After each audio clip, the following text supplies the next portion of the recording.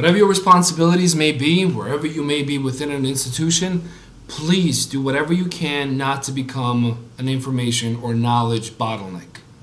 Remember, we're all on the same page, part of the same institution, and we're all working together to advance our institution, our mission, our vision forward. So as such, as you get a hold of information that you know is valuable and relevant to someone else's responsibilities, please pass that along as soon as you have it.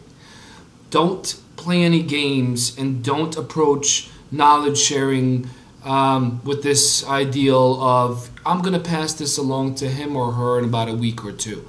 Why? If you know they need this to act, to do their responsibilities properly, pass it along today. Now, I had a recent example where I've sent a whole rapid fire of emails to one of my employees and that pertain to him and his team and some of the actions that they need to take.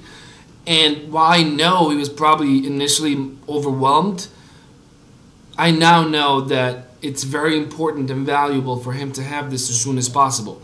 This way he can look at his priorities, look at all the requests at once, and adjust his workload and his schedule to make sure that everything gets done appropriately and within a particular satisfactory time frame. So, do not hoard information. Don't keep it for yourself.